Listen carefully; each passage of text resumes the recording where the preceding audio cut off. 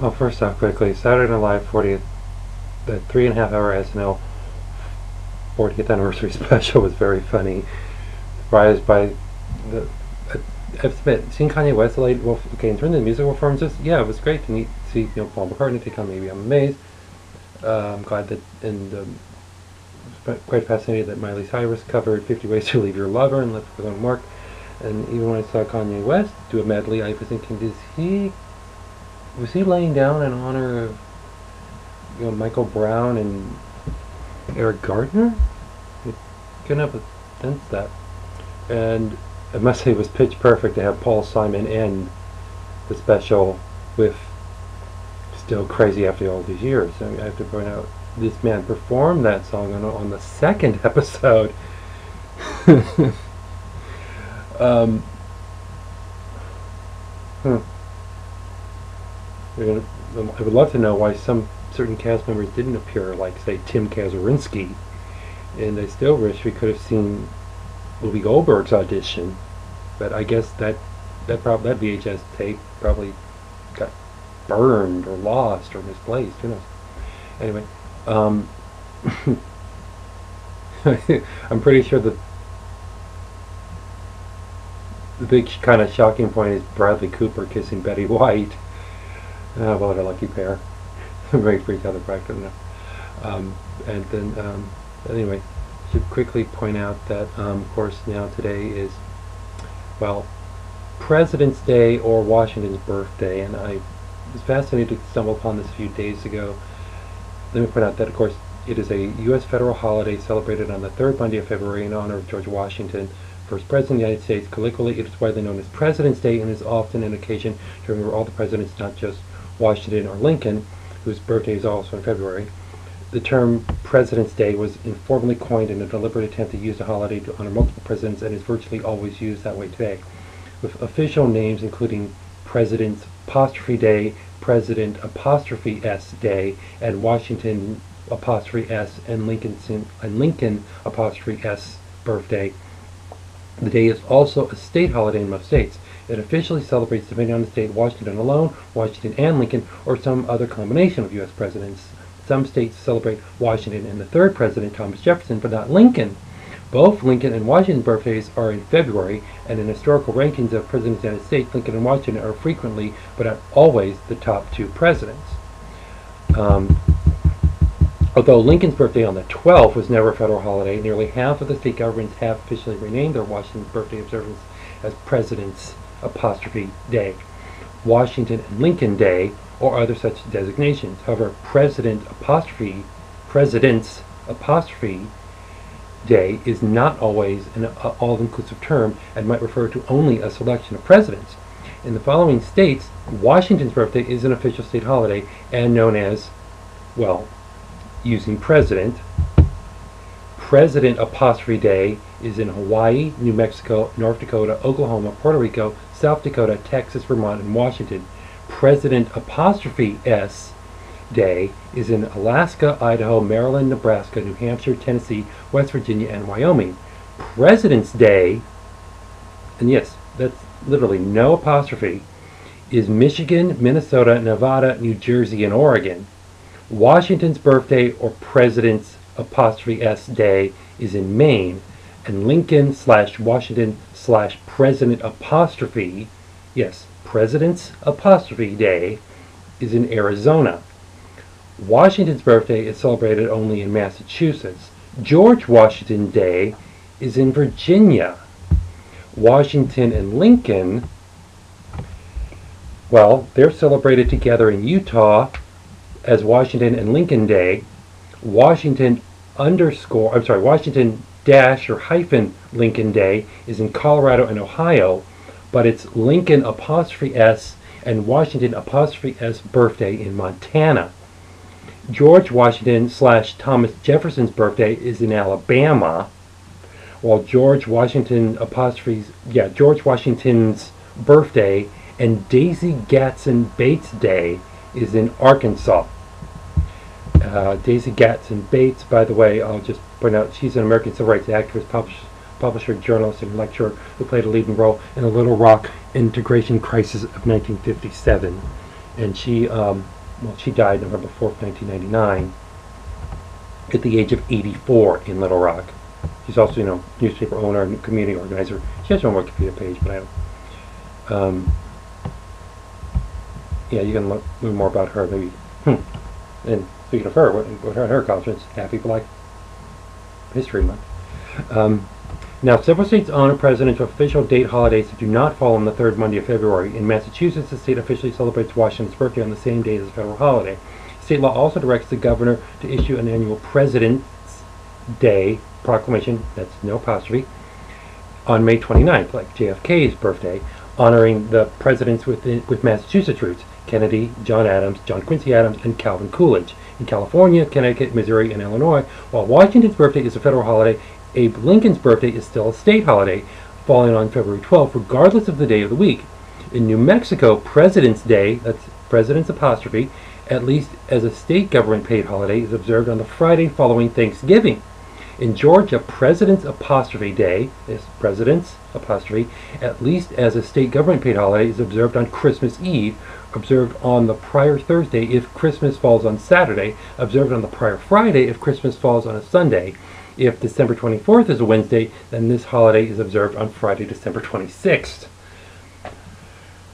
Well, this federal holiday honoring Washington was originally implemented by an act of Congress in 1879 for government officials in Washington, and expanded in 1885 to include all federal offices. As the first federal holiday to honor an American president, the holiday was celebrated on Washington's actual birthday, which is February 22nd.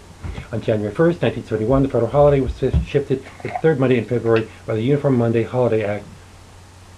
This date places it between February 15th and 21st, which makes the name Washington '(S) birthday in some sense a misnomer, since it never occurs on Washington's actual birthday, which is either February 11th, according to the old style calendar, or February 22nd, the new style.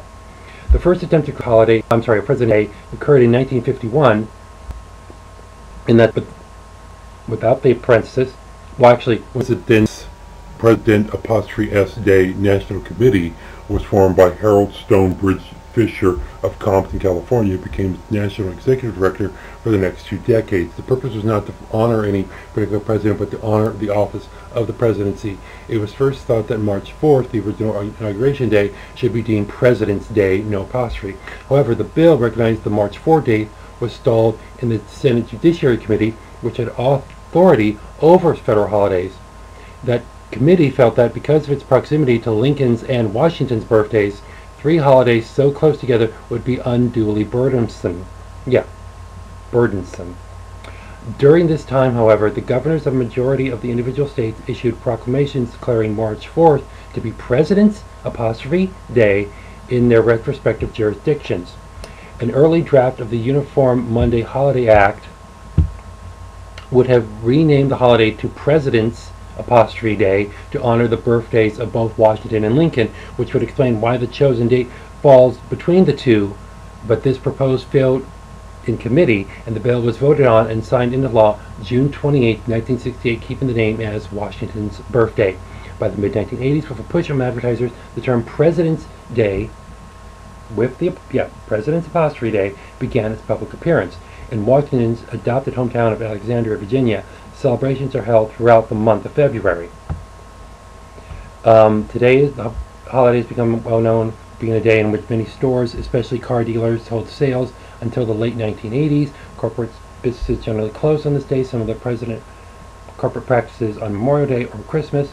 With the 1980s advertising push to rename the holiday, more and more businesses are staying open on the holiday each year, and as on Veterans Day and Columbus Day, most delivery service outside of the U.S. Postal Service now offer regular service on the day as well. Some public transit systems have also gone to regular schedules on the day. Many colleges and universities hold regular classes and operate on President's Day. Various theories exist for this, one accepted reason being to make up for the growing trend of corporations to close in observance of the birthday of Martin Luther King Jr. Conversely, many schools and businesses formally open on this day began closing after the observance of Dr. King's birthday holiday being prevalent. This was done in order not to diminish Washington's birthday in comparisons to King's. However, when reviewing the Uniform Monday Holiday Bill debate of 1968 in the Congressional Record, one notes the supporters of the bill were intent on moving federal holidays to Mondays to promote business. The holiday is also a tribute to the general who created the first military badge of merit for the common soldier.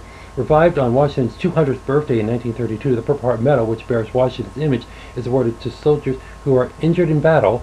As with Memorial Day and Veterans Day, Washington's birthday offers another opportunity to honor the country's veterans. In 2007, the country celebrated both Washington's 275th birthday and the 75th anniversary of the rebirth of the Purple Heart Medal.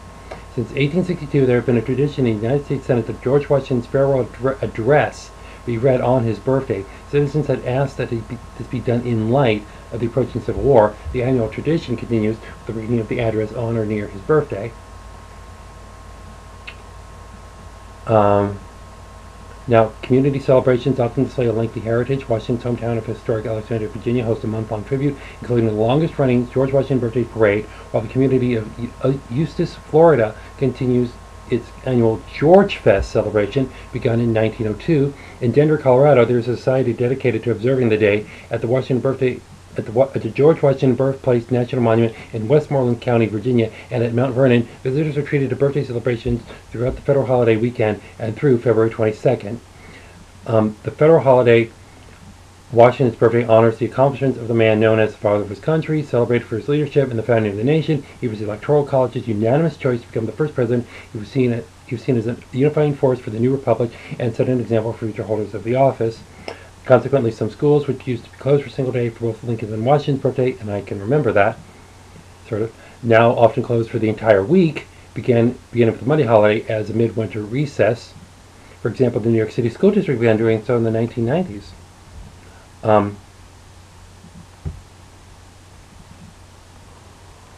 Because President's Day is not the official name of the federal holiday, there is a variation in how it is rendered, both in the name of the official state holidays and colloquially.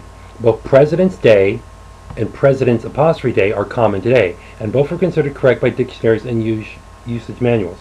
President's Day was once the predominant style, and it is still favored by leading authorities, notably the Chicago Manual Style, the American Heritage Dictionary of the English Language, Webster's Third International Dictionary, and Garner's Modern American Usage. In recent years, as the use of attributive nouns, nouns acting as modifiers, have become more widespread, the popularity of President's Day has increased. Without the apostrophe. This style is favored by the Associated Press style book, followed by most newspapers and some magazines, and the Writer's Digest Grammar Desk reference. President's Day, President S Day is a misspelling when used with the intention of celebrating more than one individual. See also however, as in an alternate rendering of Washington's birthday, or for the purpose of commemorating of the presidency as an institution, it is a proper use of possessive. Indeed, this latter spelling was considered for the official federal designation by U.S. Representative Robert McClory of Illinois, who was tasked with getting the 1968 Uniform Monday Holiday Act through the House Judiciary Committee. Though President S Day is sometimes seen in print, even on government websites, this style is not endorsed by any major dictionary or usage authority, but it is the legal spelling in 8 states. So, I should also probably point out that right now it's actually 3:28 a.m. on the Pacific Northwest. Should probably hit the hay by now. That's kind of why I'm doing this at night. I literally have only 2 sources of light: the laptop and this big screen TV on the top shelf. Okay, and I don't know what else to say, other than I don't know when you'll hear from me. It could be a week, could be 2 weeks. I don't know. I don't know what to do for what. I don't know what I could do today in honor of Washington.